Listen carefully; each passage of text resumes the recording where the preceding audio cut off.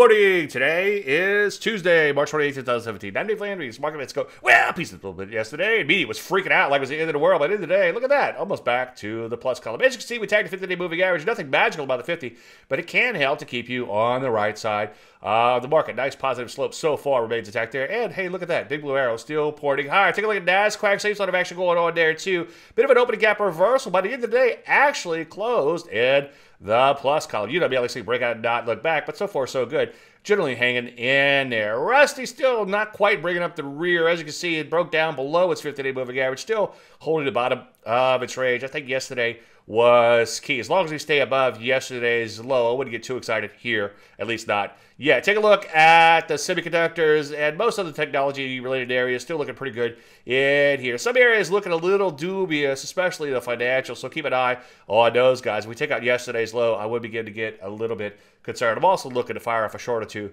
within the banks. Other than that, I would stay long on your stops just in case, and of course, as usual, wait for entries. Any questions? Dave at DaveLandry.com. I'm Dave Landry. You started market a little bit more in a minute.